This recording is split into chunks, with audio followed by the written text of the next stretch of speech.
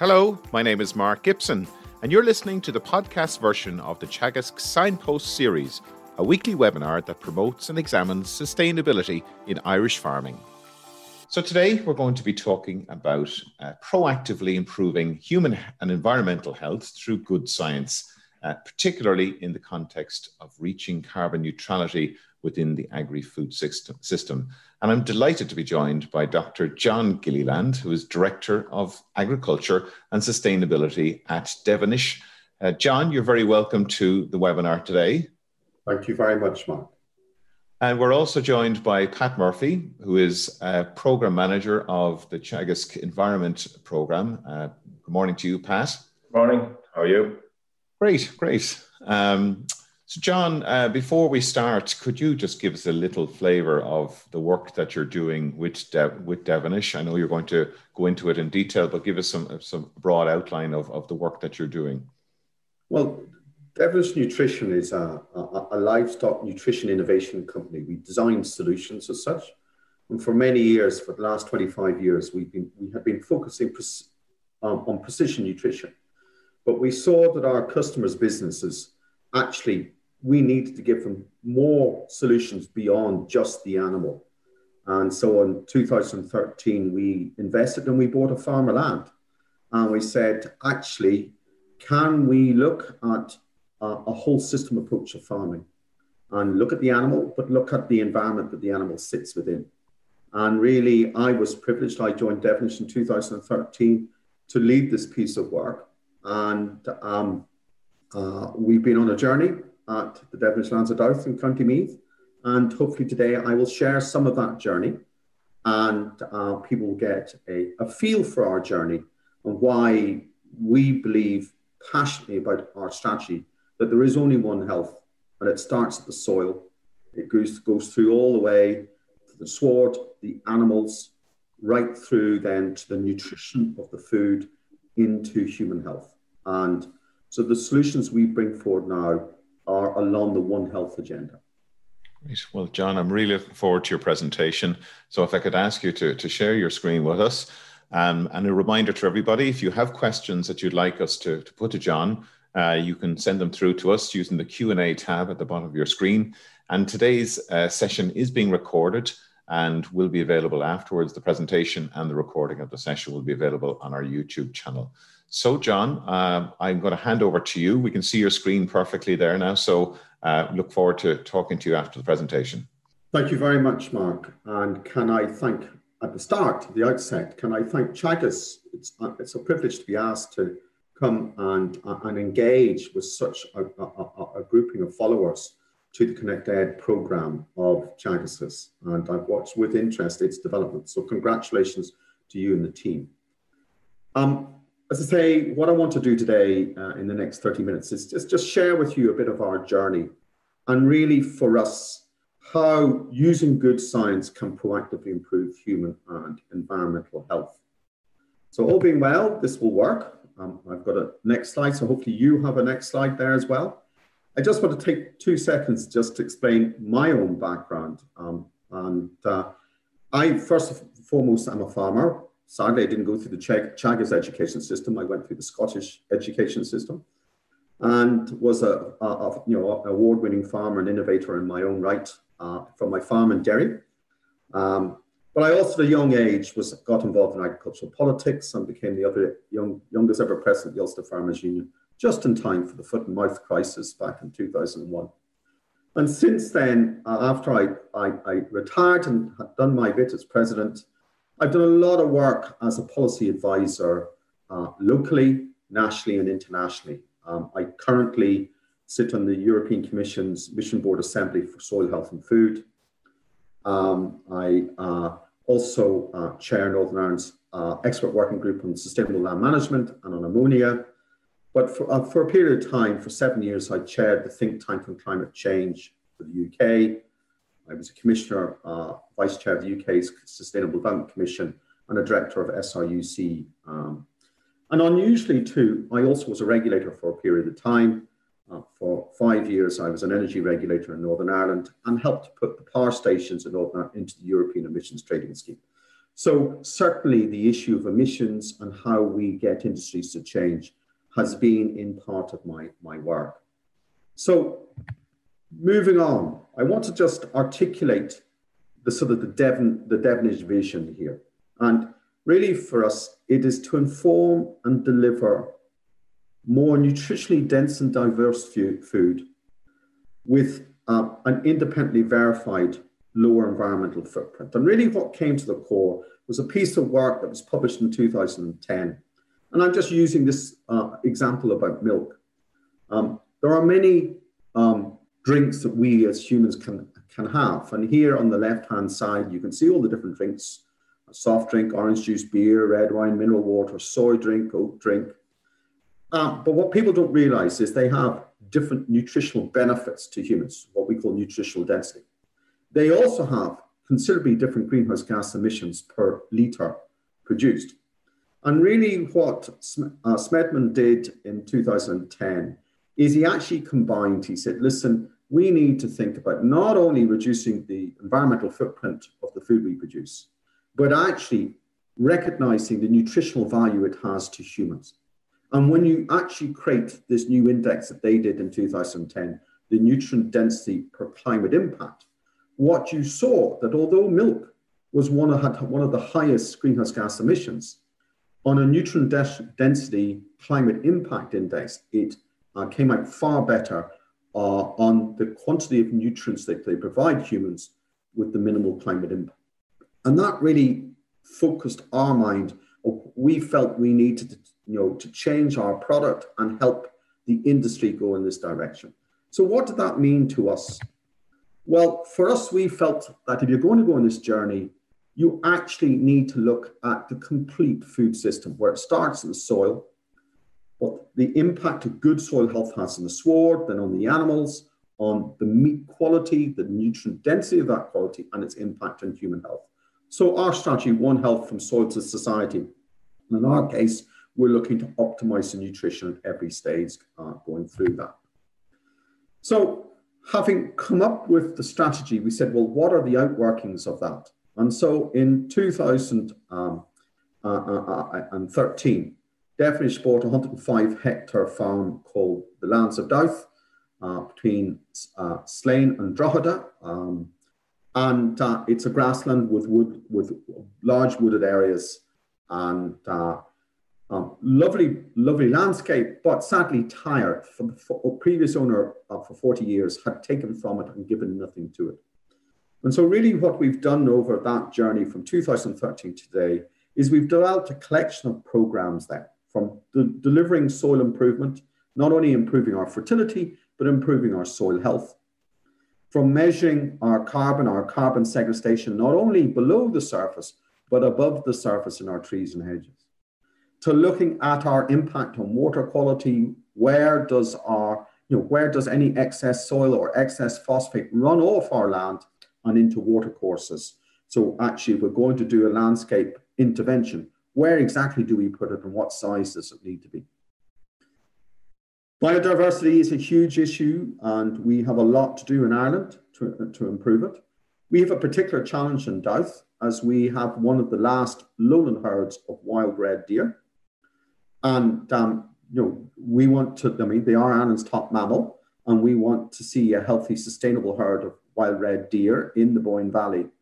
But we also want to see healthy trees, and we want to maximize our carbon sequestration. So actually trying to find where is the optimum between managing our top mammal, our top wild mammal, and managing our carbon sequestration of trees. Really quite a challenge.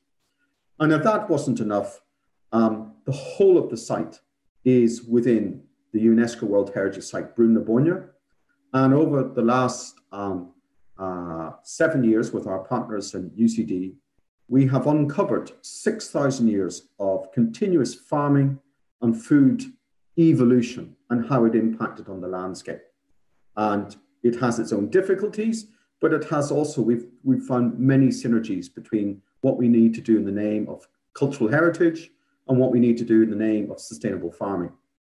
And for recognition of the journey we've been on, we were privileged 2 years ago when we were approached by Gilliland University Research to be one of their first 3 farmers to join their new global network of lighthouse farms, a network of 11 farms, 6 in Europe, 5 outside Europe, of farms that have gone beyond best practice, where we share on an international basis our journey and we learn from other international exemplars.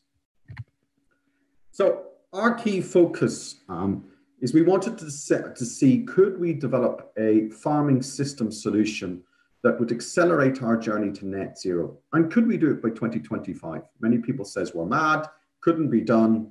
Well, we wanted to have a go at it, because it's not until you have a go at it do you actually find where some of the barriers are, where some of the knowledge gaps are, and actually find the solutions.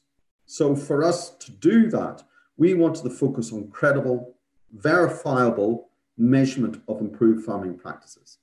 And we want to do it in a way that annually we could calculate our gross greenhouse gas emission, our gross carbon sequestration. And by working those 2 out, we can net them together to give us our net annual greenhouse gas position for the whole farm business, not just for the enterprise, but for the whole business. Because as a land manager and a farmer, I don't just manage the livestock there. We manage the trees, the hedges, the soils. And so we're looking at the totality of all the tools in the toolbox. And we designed then around that a communication tool that we call a whole farm annual carbon balance sheet. And that allows us to inform our journey of progress, and it allows us to communicate our journey to our peers and the wider community out there. If you're going on this journey and you want to be transparent and you want to be robust in how you do this, you actually need to go out and create robust baselines right at the start. So in 2014, we commissioned 3 totally different GPS-based surveys. One was precision soil sampling analysis on two hectare blocks, 25 cores and 2 hectare blocks, through what we call virtual land parcels. We also did an aerial LiDAR survey, and we also did a geophysics survey. The last 2 predominantly to help us with where our archaeology was, because we need to be very careful. We cannot be accused of destroying our cultural heritage here. And what you can see from our soil baselines is we had a brown earth soil, a mineral brown earth soil. Our pH was awful. Potash was just borderline. Phosphate, most of the phosphate was very poor, with unusual hotspots, which subsequently found out was the legacy of phosphate from the medieval ages. And this is heritage phosphate, something I'd never heard of before. The second thing we did, as I said, we commissioned a aerial LiDAR survey. And I publicly want to thank Teagasc, and particularly Stuart Green and Teagasc, for the help he gave us in this. Because in 2014, early 2014, the EPA published a document of hedgerows in the Irish landscape. And it really was a piece of work that Teagasc and Stuart had done about how you use LiDAR to measure the amount of carbon in a hedge. And when this was published, we went to Teagasc and they very kindly engaged. And at that stage, we had our LiDAR data for the whole of the farm.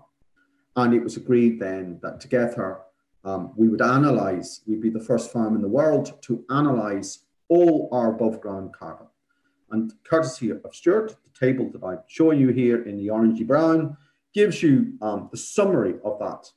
Is that in our biomass density in tons of carbon per hectare in our woodlands, with 83 tons of carbon per hectare, in our hedges, 127. And it comes as no surprise that hedges would be more carbon dense. You can walk through a woodland. It's really hard to walk through a hedge. And from that, we could get an accurate prediction of what our annual sequestration rate was going to be. The next thing we did is, having done our GPS soil sampling analysis, that was done to 10 centimeters to do our pH, our P and our K.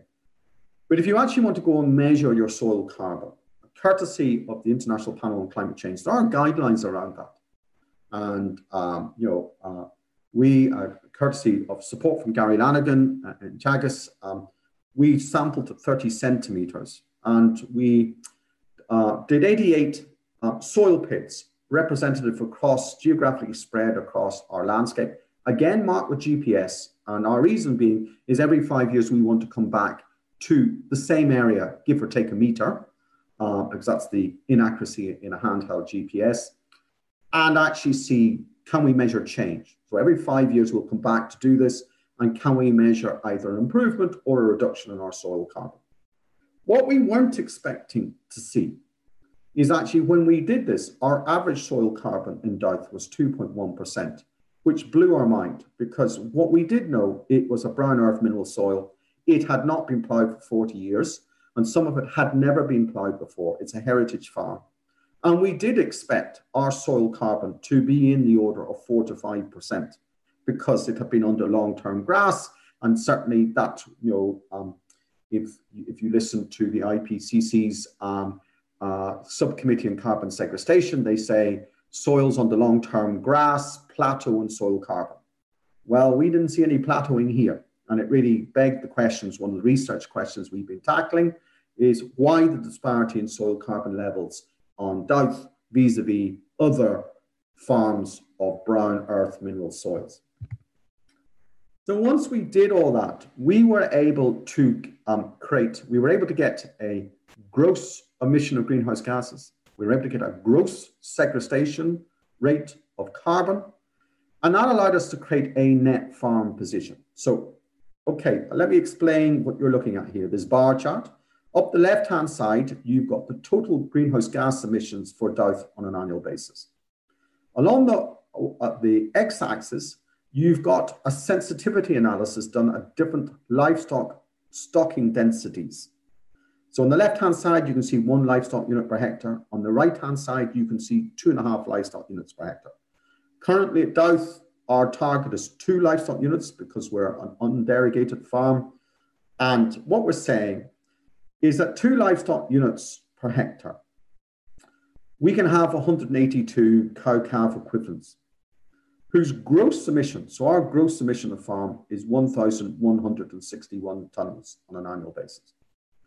But we know from our work in measuring our carbon and using annual carbon sequestration factors from the best available knowledge today, we're sequestering 665 tonnes. So what I'm saying is our gross emissions are 1,161. Our gross sequestration is 665 tonnes. And so our net position is 496 tonnes for the farm on an annual basis, which for Douth, we are currently displacing 56% of all our greenhouse gas emissions from our cows and calves because of our soils, our trees, and our hedges. So that is the difference between your gross position and your net position. And I was determined to get there because our industry is reported on gross emissions per enterprise or per livestock unit. And it does not give the true reflection of what our net position is. And I'm really delighted that the European Commission, in their publication last week, looking at the greenhouse gas targets for 2030, are now looking to bring together the National Inventory of Agriculture and what they call land use change to recognize that actually we need to start measuring agriculture on its net position and not on its gross position. So the challenge we've set ourselves is how do we get net zero or carbon neutral by 2025? And we have 2 options. We can, from this sensitivity analysis, reduce our stocking rate to 1.25 livestock units per hectare. And at that, we would be carbon neutral today. But the challenge of that is we still have a global community who wants to eat livestock products. So if we destock, all that does is it chases those consumers who don't want to change their consumption behavior to places like South America, where you only accelerate deforestation. So our opinion is, can we stay at 2 livestock units per hectare, but can we do things on the farm to mitigate greenhouse gases, to accelerate carbon sequestration so that we can get to net zero at 2 livestock units per hectare? So I also want to show some of the things that we've been doing. The very first thing we've been doing is correcting our soil pH, because what people don't realize, in a mineral soil, your carbon is biological. It is not permanent. It is in a state of flux.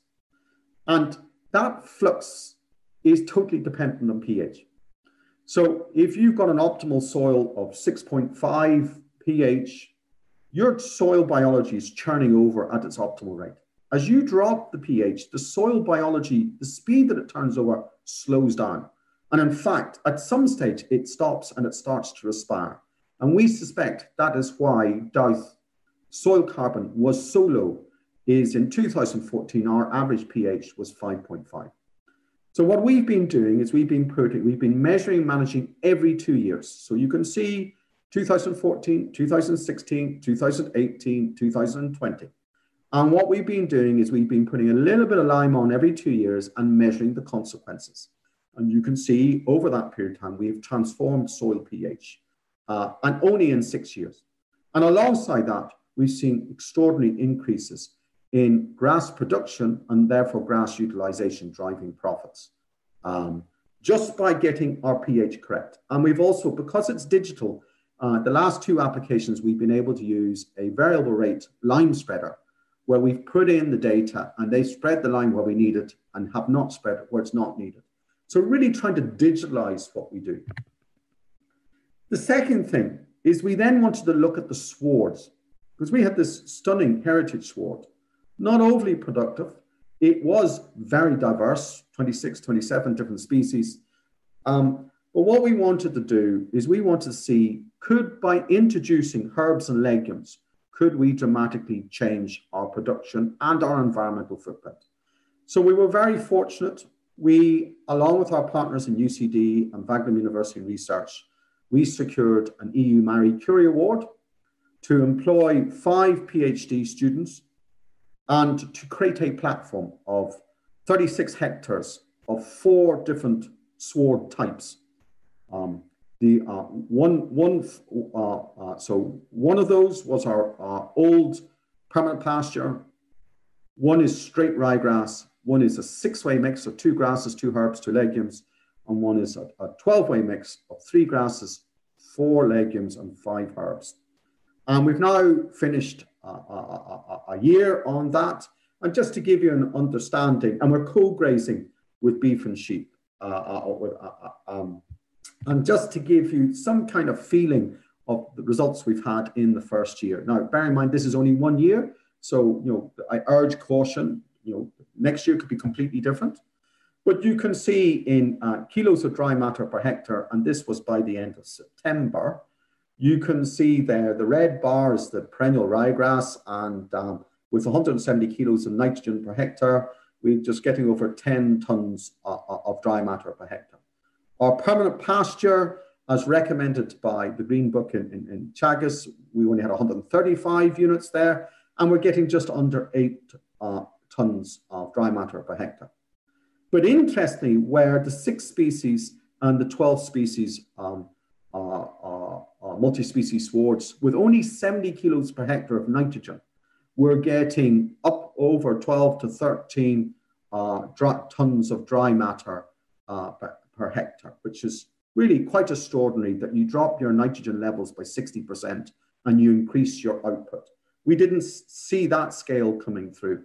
And actually, if you look at the right-hand side and you look at herbage growth rates over the calendar, you can see, and the same colors follow through. So the multi-species are yellow and green. Blue is the old permanent pasture. You can see the bit in the box is actually that drought we had, so the March, April, May.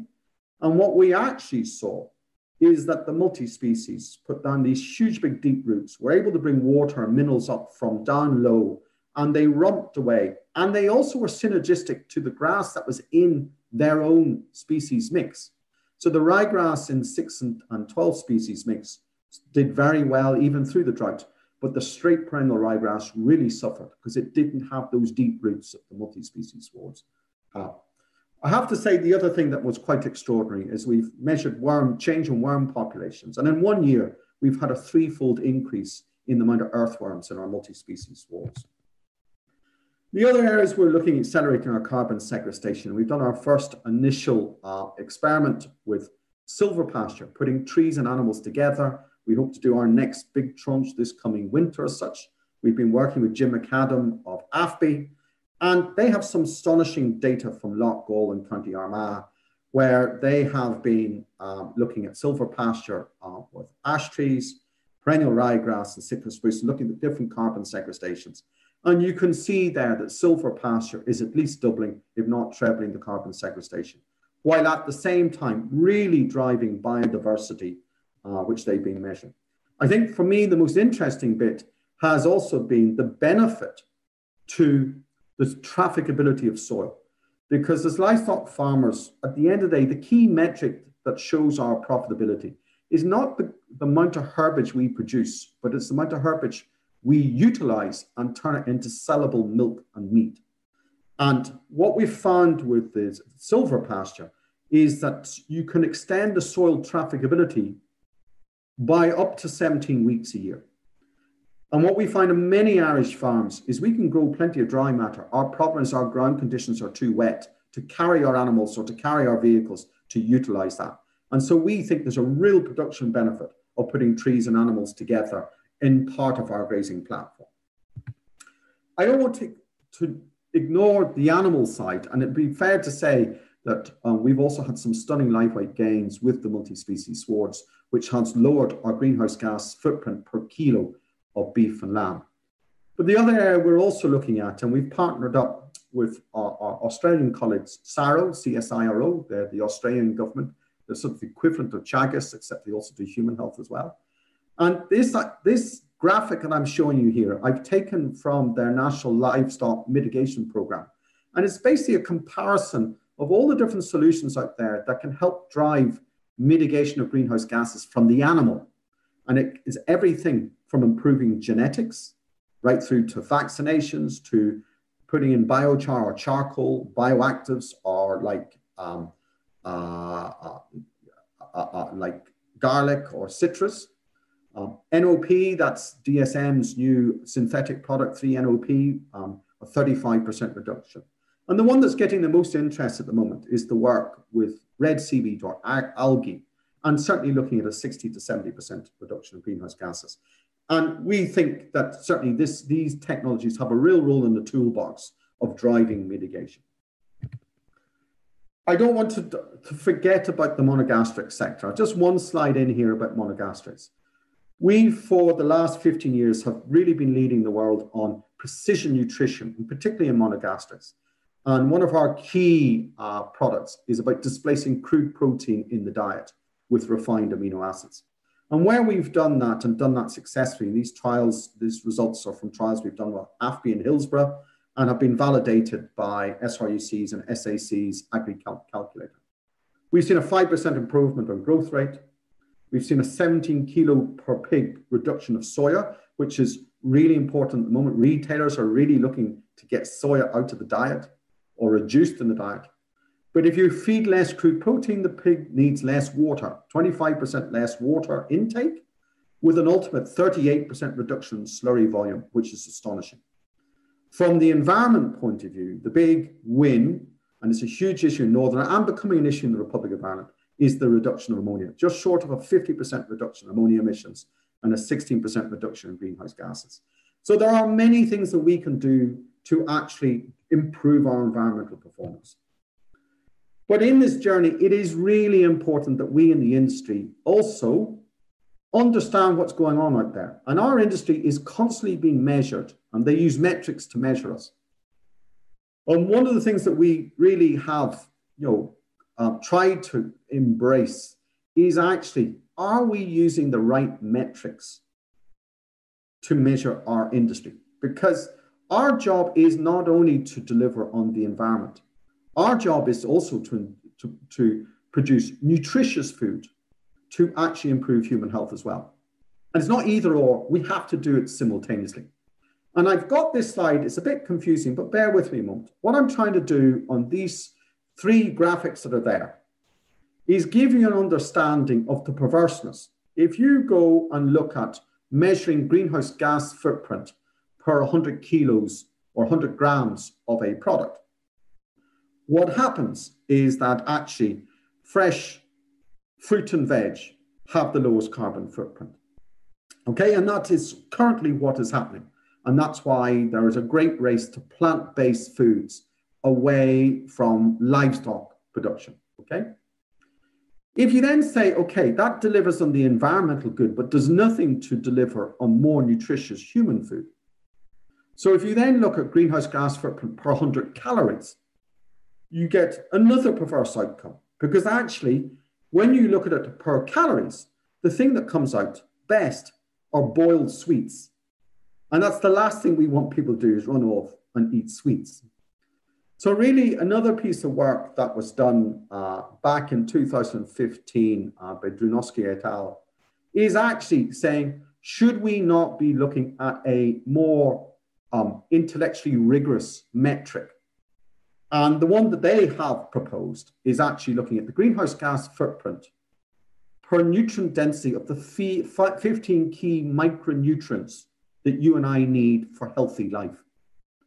And when you do that, if you look up the y-axis this, you can see greenhouse gas emissions per 100 calories of food against then the quantity of that basket of 15 nutrients, essential nutrients in the nutrient density. And what you can see very quickly, the orange circles are what they call other foods. So they're plant-based foods. The blue circles are meat and dairy. And what you can see very quickly, the ones that have the lowest environmental footprint are down on the left-hand corner. And those are all your plant-based foods, and which is great. But there is a problem with that. And they don't on their own meet the criteria to give you that nutrient density and diversity of food you need for a healthy life. And whatever way you look at it, you still need to bring in animal products in there. And when you then factor animal products in around their nutrient density per greenhouse gas footprint, then, they actually don't look as bad. So for us, what we want to do is say, is there a way that we could reduce the environmental footprint of animal products and actually make them more nutritionally dense?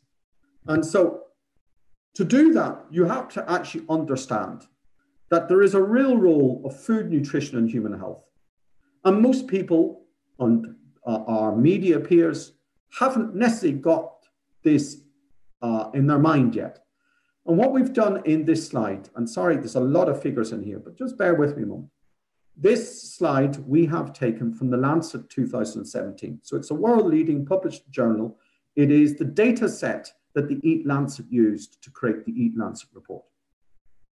But what it has done here, it has categorized human health, or human ill health or human deaths. So ill health is what we call disability adjusted life years, or DALYs, into nutritional excesses and nutritional deficiencies. And what you can actually see is that there are 3 to 4 times more ill health people because of deficiencies than excesses. And I would argue, when is the last time you've gone to a shop that it actually tells you on the label about the nutritional deficiencies of food? It does go to some extent to tell you the nutritional excesses. But when you look at that, you can see the real ones that cause ill health is we eat too much, diet high in calories, too much salt. And really interesting, going down to look at diet high in red meat, it's not even 5% of the total, yet it's the one that gets all the focus. If we go down to look at nutritional deficiencies, and Eat Lancet did raise this, we don't eat enough whole grains, we don't eat enough fruit, we don't eat enough nuts and seeds, we don't get enough iron. We don't eat enough vegetables. We don't eat enough marine omega-3 polyunsaturated fatty acids.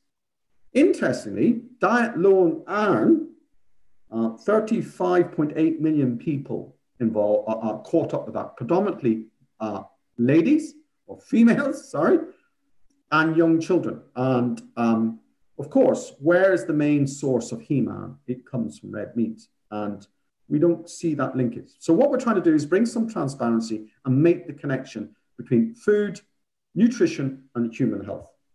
For us in Devenish, we've tried to step into this space, and we already have some solutions out there. So just to give you an understanding of what we've done. John, we have about 5 minutes left. Thank you very much. We have used, at the moment, we know if you eat oily fish, you improve your omega-3 levels, you improve your mental well-being, your cognitive heart function. So our problem is we don't have enough sustainable fish. So really what we did is we took microalgae and we said, could we go from microalgae to animal feed, from animal feed into something that a lot of people eat, which is chicken and eggs, to actually produce an enriched product. We did that.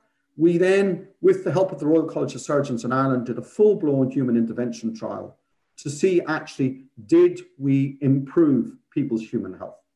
And what we found over 6 months, we had a dramatic improvement of the people in omega-3 risk areas to people who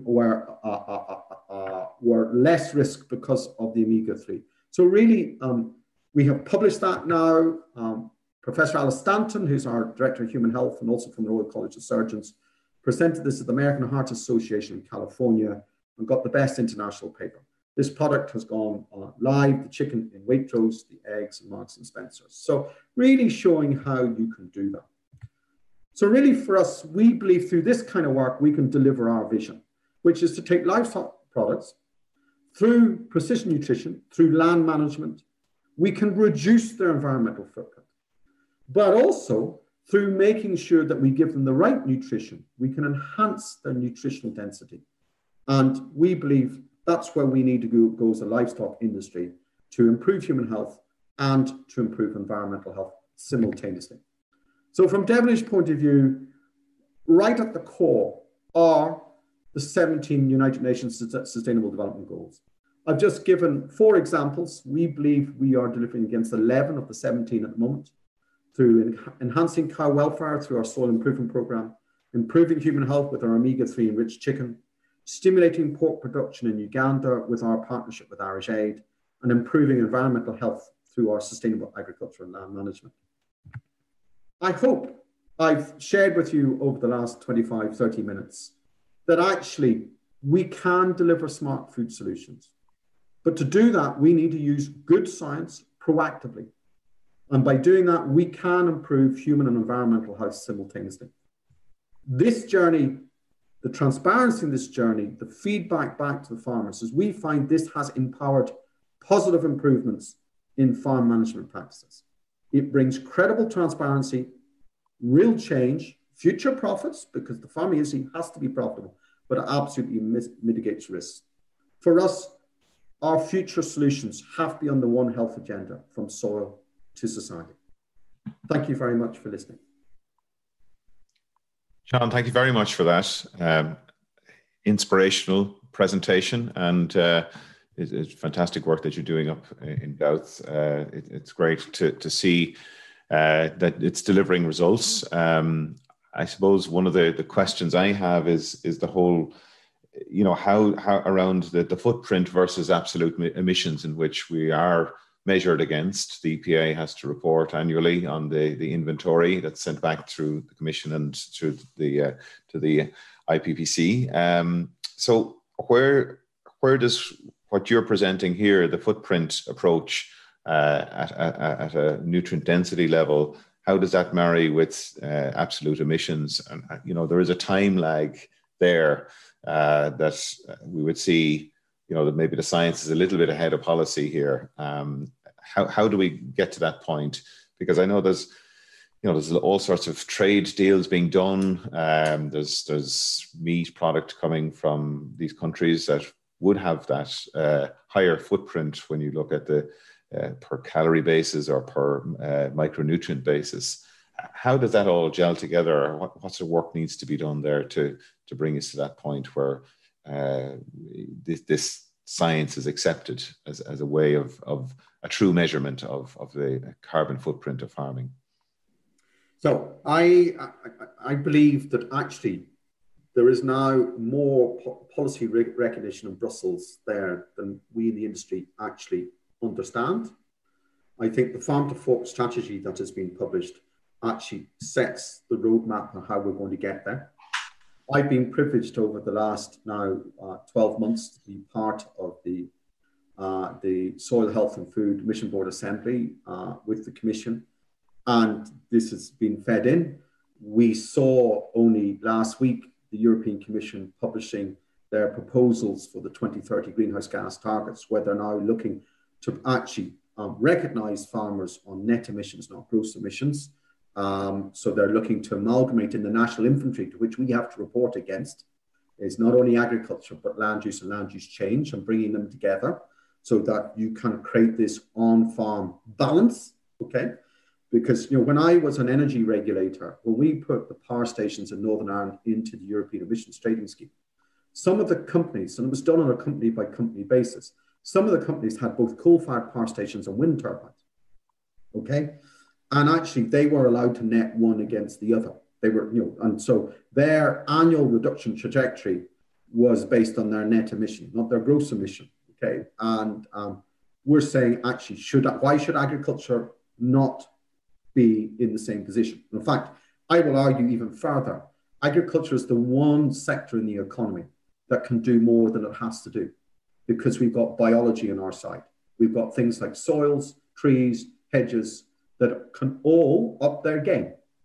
And we can lock up carbon for a period of time through these tools. So I think the challenge that is being discussed at a policy level is how do we actually incentivize the land-based sectors, farming, woodland, forestry, to actually do more for society than they are currently doing.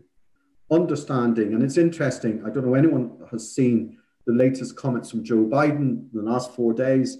Joe Biden has said very clearly that one of the secret weapons that he's going to bring forward in the United States in his term is actually sequestering carbon in soils. And so there is a bigger recognition. I think there is an onus on organizations like Teagasc and SRUC and Wageningen is how do we measure that?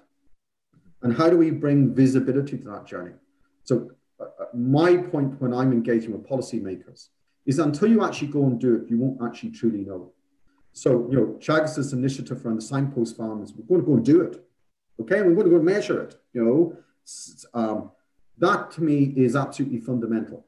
What frustrates me is when I'm on a public stage and I'm bombarded and I don't have enough sound data. So the idea of DOUF was to create the data to which then we could articulate from and give people confidence, open it up to lay people that they can come and see it for themselves and watch our journey and see the science.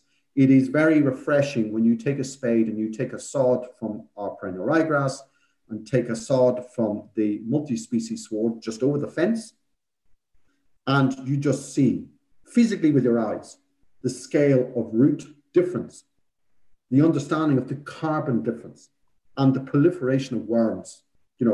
Wow. And we have found that really helpful, and we have had many policymakers, not only from Ireland, but from the European Commission through, and they understand our journey. I think there is a time mark that is changing, that is recognizing that gross emissions from our industry, as is currently required by IPCC in the national inventory, is a very crude tool. And it does nothing to improve the other agenda, which is human health. And COVID, if we've learned anything from COVID, is actually people who have good health through good nutrition are more resilient. It doesn't stop them from getting COVID, but it mitigates the severity of the symptoms. Thanks, John. We've had lots of interesting questions coming through here, John. So I'm going to hand over to Pat to maybe to go through some of those, and we'll keep it moving swiftly. There's the kind of themes from your talk. I suppose a number of questions in relation to the mixed species sward. And the first one is how long do you expect your mixed species sward to persist for, or are you anticipating issues there? Yes, we are. All the evidence says that mixed species swards are not as resilient as perennial ryegrass. So we need to understand that. We have changed our grazing regime. In our mixed swards, we don't actually start grazing until there is greater cover. And we will not graze them as tight as we would with perennial ryegrass because their growing points are higher in the plant, okay? So you want to keep them there for as long as possible.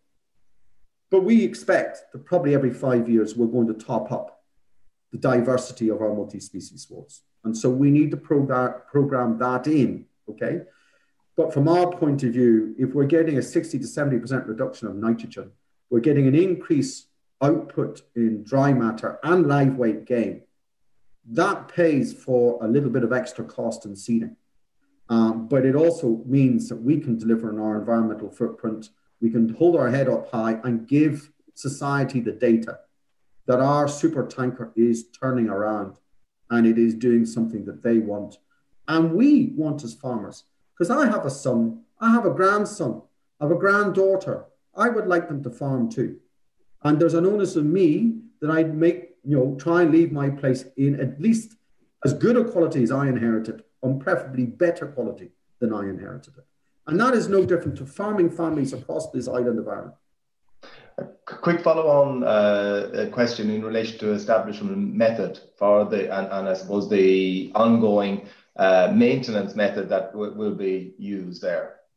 So we have, within the trial block, we have a separate trial, which is metrics of about 80 different, it's got the 4 different sward types, but we've 2 different establishment techniques, and we're also looking at different applications of slurry to try and tease out, Pat, this question that you're asking about persistency. Because it is the millstone that overhangs the perception of multi-species swards. So for us, we have, in our case, and it was complicated because Douth is a World Heritage Site. It is greatly frowned upon if we go and do a deep plough. So in Douth, what we did is we actually burned ours off, we disked, and we direct drilled into the disc.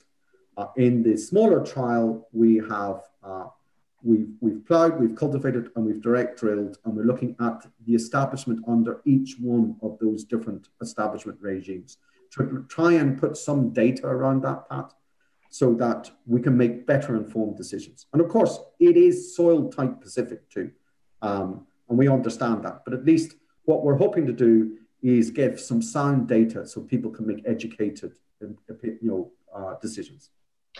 Question here from Leon Coe. By applying lime and correcting soil fertility, did carbon sequestration in grassland increase? And if so, by how much? Or are you getting any sense of that, or is it too early? So it's too early. So let's call a spade a spade. It takes, like a 5-year period to notice, detectable differences in carbon sequestration. And it's one of the challenges about bringing in carbon sequestration in soil is you can't detect it every year. What we have is anecdotal evidence, which is about root mass and worm population and whatever else. Now, those are all indicators that say our soils are going in the right direction. What we have done is we have created this very detailed baseline in 2017. We intend to go back and visit that baseline in 2022, 5 years later.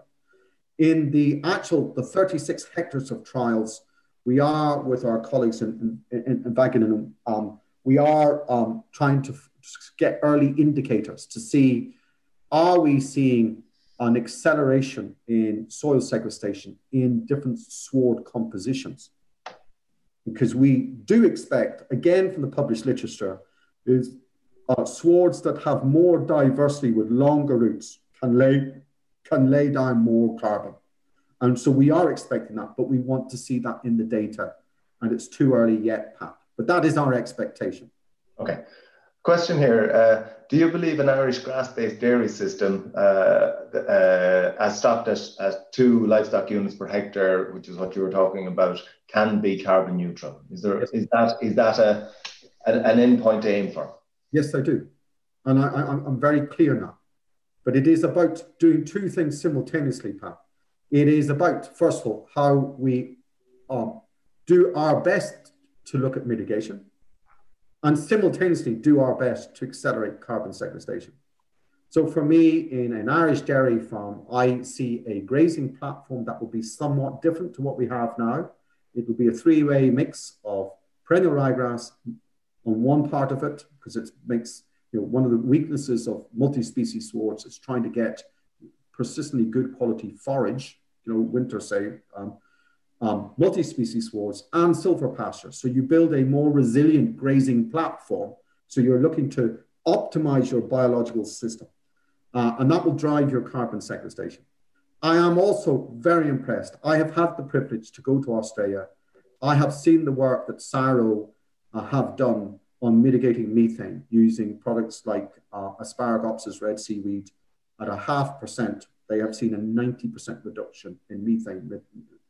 So I actually believe between improved genetics, improved feed nutrition, feed additives, improved carbon sequestration, you will accelerate our road to net zero. There will always be some people who will never get to net zero, but there will be others who can go beyond net zero. At the end of the day, what the nation has to do is to deliver net zero. And so people need to get in their mind, net zero is not that everybody gets to net zero. Net zero is the nation gets to net zero. And around that, we have a mechanism for the people who can do more carbon sequestration, encourage them to do it. For the people who will always have some unavoidable carbon that they cannot mitigate themselves, at least then there is a nation offset that is created within the nation, audited within the nation, and it's about Ireland putting its own house in order. So we need to understand, and that is no different to what we did when we put the power stations in, is that, you know, the renewables created the credits and the coal-fired power stations had to go and buy credits, you know, and that gave the incentive to accelerate people beyond what they're doing now and getting them beyond carbon neutral. Most people out there don't realize that farming can be, and there are farms already in Ireland, but they're not measured, that are already beyond net zero today. John, there's some that would argue that the targets that have been set down for ammonia emissions are more challenging than those for greenhouse gas emissions. You know, what do you see there in terms of what sort of mitigation measures are you implementing at Dowds to address that? And do you see that we're going to achieve these emission ceilings that have been set out for the sector? Because we know that agriculture contributes to the vast majority of ammonia emissions in this country. Mark, I think you've asked probably the most pertinent question, okay? I believe we will deliver net carbon zero. I am not comfortable that we have all the tools in the toolbox about improving water quality or reducing ammonia emissions and the subsequent nitrogen deposition on priority habitats. I've had the privilege for the last 3 years to chair the expert working group on ammonia in Belfast. What most people south of the border are not aware, that if you want to expand your livestock business in Northern Ireland today, you will be absolutely frustrated by planning at the moment. It has more or less paralyzed any further modernization of the industry till we sort out ammonia. So ammonia is really difficult. So for us, there are 2 or 3 key things we do. And in fairness, Teagasc have done a lot of work on this too. So, you know, Teagasc and AFBI talk to each other. It is very helpful, along with Rothamsted in England and Centre of Ecology and Hydrology in Scotland. You know, there's a good body of research going in here. The first thing for us is, can we reduce crude protein in diets? Because rule of thumb, certainly in the monogastrics, and we're trying to see does it work for ruminants, is for every for every point that you reduce crude protein in the diet, you reduce ammonia emissions by 10%.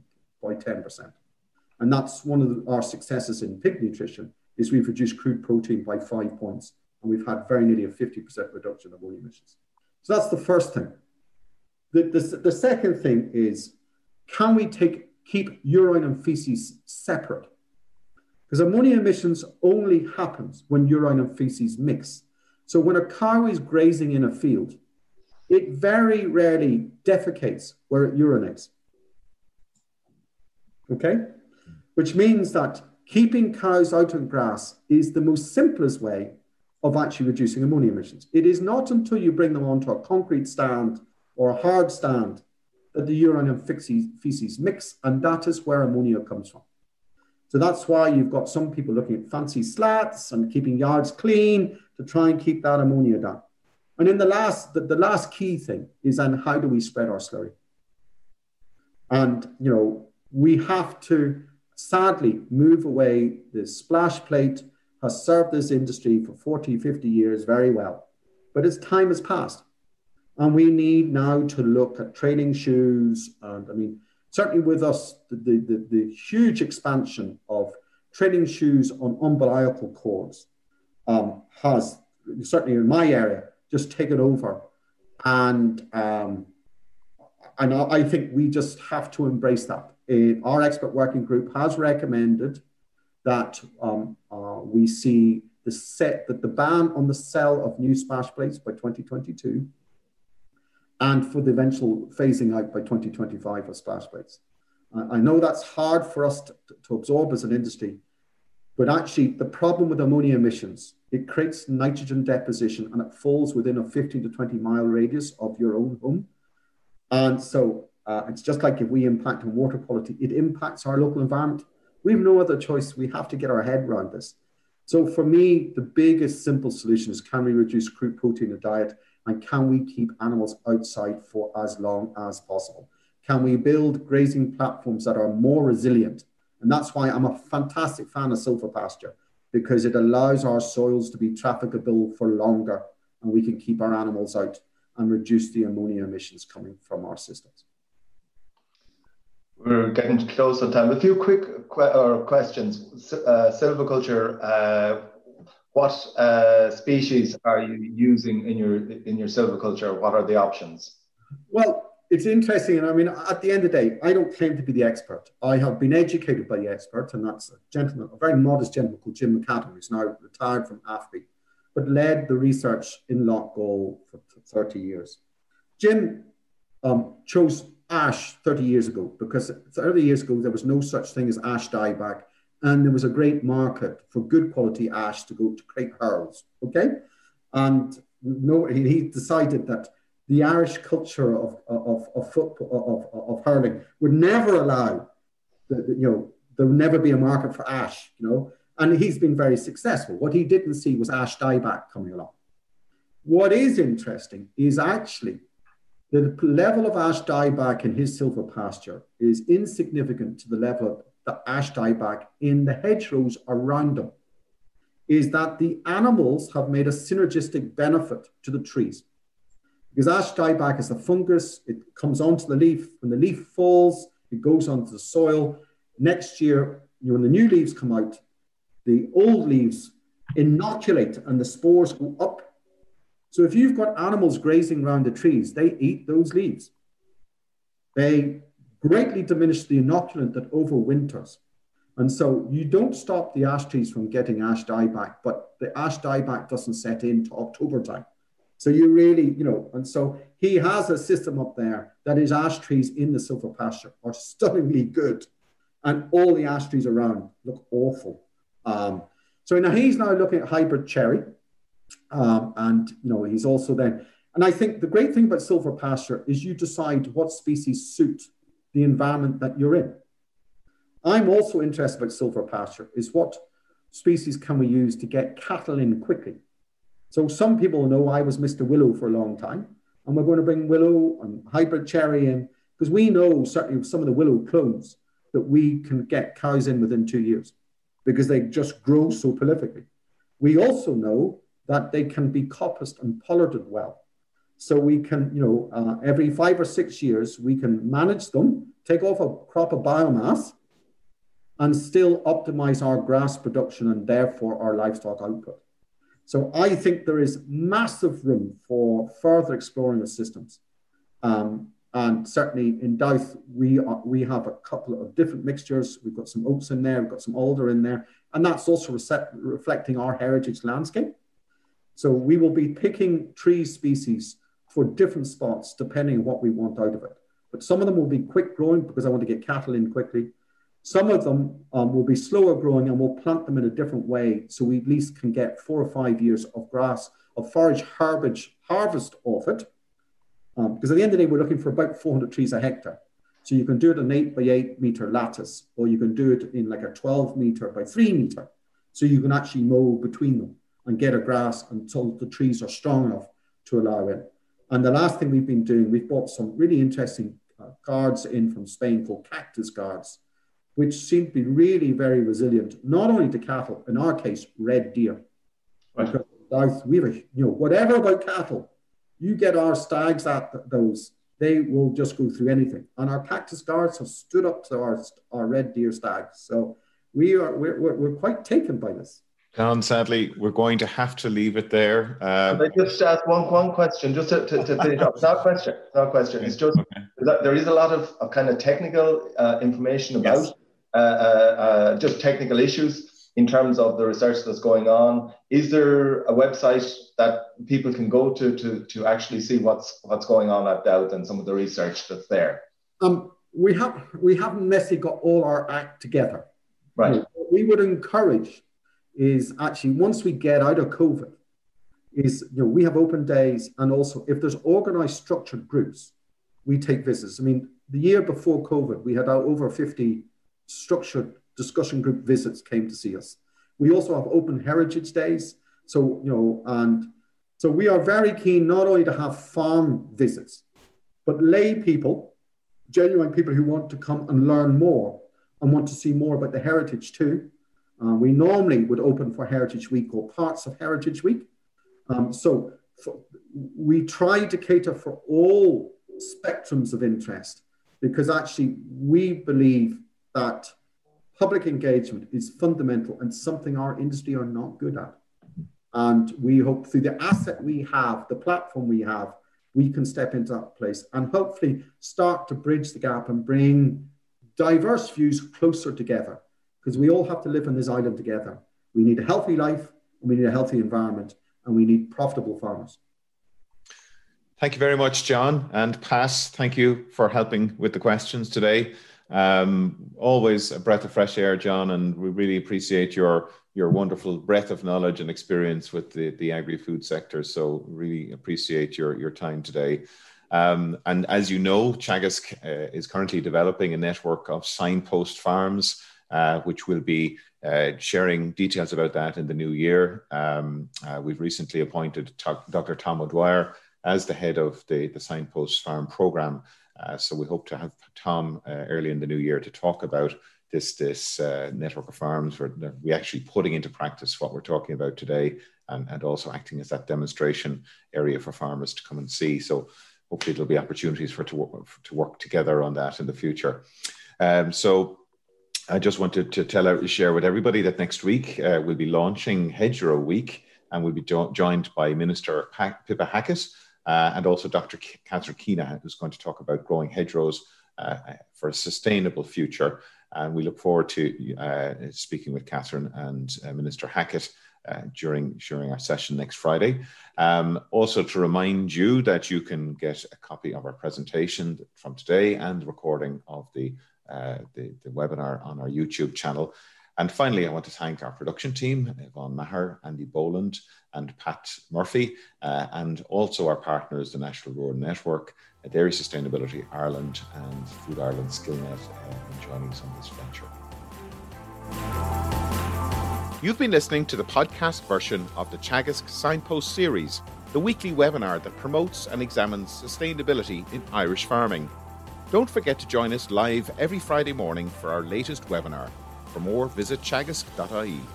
And you can also rate, review, and subscribe to the Signpost series on Apple Podcasts, Spotify, or wherever you get your podcasts from. I'm Mark Gibson, and thanks for listening.